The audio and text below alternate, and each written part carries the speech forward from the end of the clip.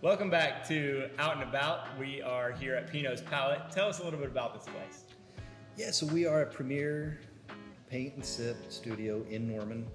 We've been here for just over 5.5 years, and it's a fun and engaging way to be creative, create art, create memories, and it's just a fun environment really for the entire family to come and do something together and to create. What is your favorite painting? That's actually kind of a difficult one.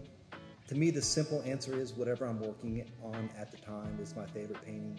As far as famous artworks, I have many different favorites, but probably my favorite painting would be the two Fridas by Frida Kahlo. How did you get involved in art?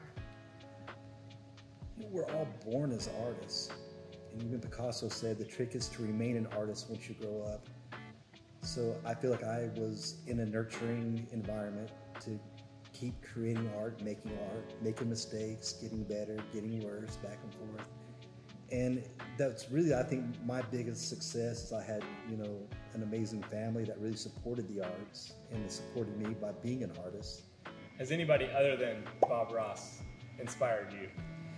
Of course, Bob Ross would be a big influence, but I'm a high school teacher myself, so I had a great influence by my high school art teacher, Patricia Dudding, who was an amazing artist and was really one of my, big mentors in my life that, gave me this opportunity to teach others.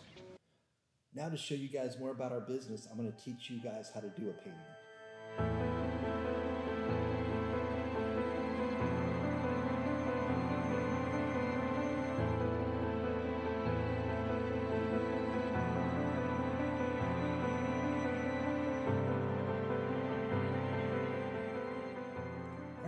Let's see what you guys painted.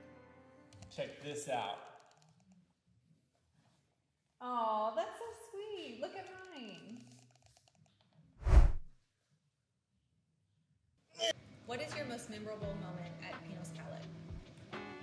I would say my most memorable moment was our grand reopening. And we had 70 people in here. It was before COVID. Wow. So we had 70 people in this room. We had friends, we had family. Not to mention our amazing customers were all here, and it was just neat to see all your worlds collide into one perfect, night of having all the employees here, having so many customers that that we've reached, and of course having my friends and family here was, I would say, probably my favorite part. So you embody art, as you can see from your tattoos. Absolutely. And everything. Tell us the ugliest thing you've ever painted. The first thing that comes to mind, it was, goodness, maybe last week or so, we had a staff meeting and we all got together and we all drew and painted a picture of you.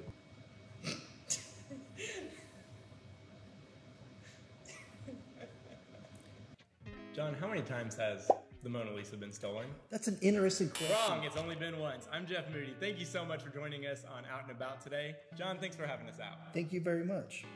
So make sure you check out pinotspalette.com/Norman to schedule your next event with us. I'm Kelsey Kaiser with Branded Apparel. We will see you next time on Out and About.